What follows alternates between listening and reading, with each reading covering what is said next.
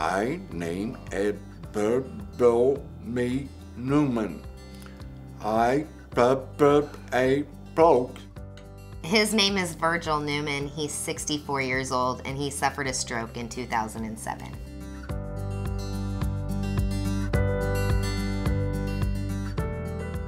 Paralyzed me on the right side.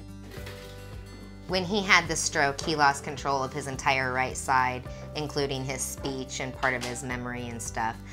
He didn't have use of any part of his arm or leg at first. He's since regained use of his leg.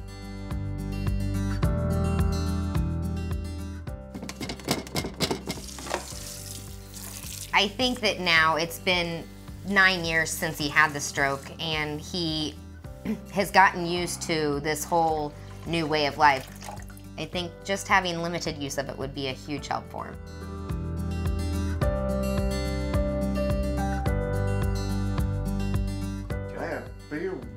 I first saw Virgil in April of 2016 for the spasticity as well as some other post-stroke issues. At that time, I'd identified that he was a candidate for botox given the spasticity.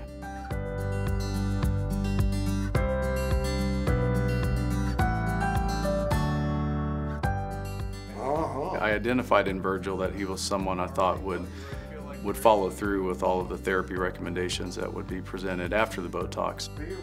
When Virgil first presented, he was holding his arm and hand in a typical post-stroke spasticity orientation where his fingers were flexed, and it was very difficult to get those to open up. So you can imagine that's not going to be a very functional hand.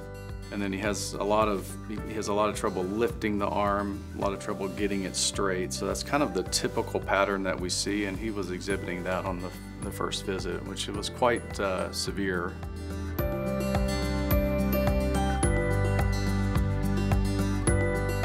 We're gonna head back. There's a chair back here. The most effective way to use Botox is teaming it up with physical therapy.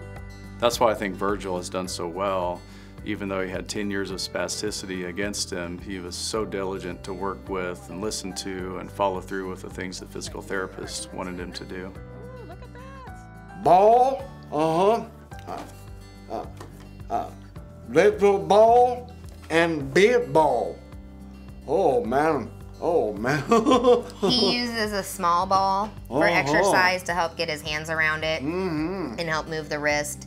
He uses a large, like, yoga ball to stretch his hands out on flat and then push off of to help strengthen the arm and the bicep area.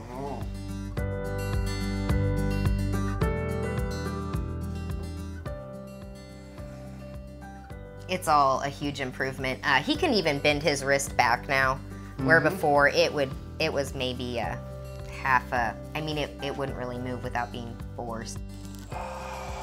That's all really good signs that the first treatment has done a good job.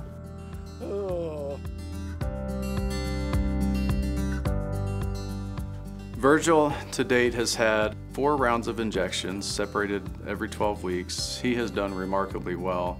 Especially, he had the 10 years of spasticity time before he was even injected, and he's really surpassed my expectations thus far. And when he comes in for subsequent rounds of injections, we're making adjustments to dosing and things, but he's telling me all the things that he's able to do now, which is pretty remarkable. And I think a lot of that has to do with his ability to follow through, his desire to get better, and he diligently works out at home and does the things that physical therapy and occupational therapy demonstrate to him.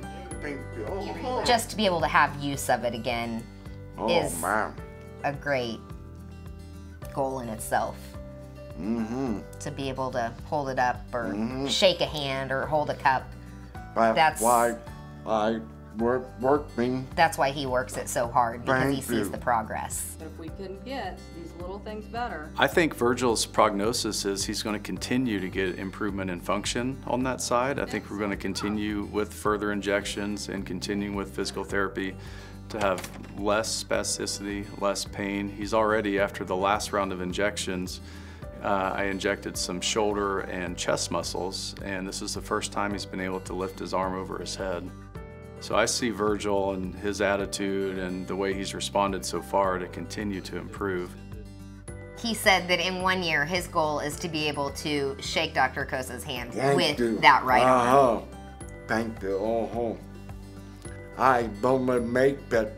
He's gonna make it.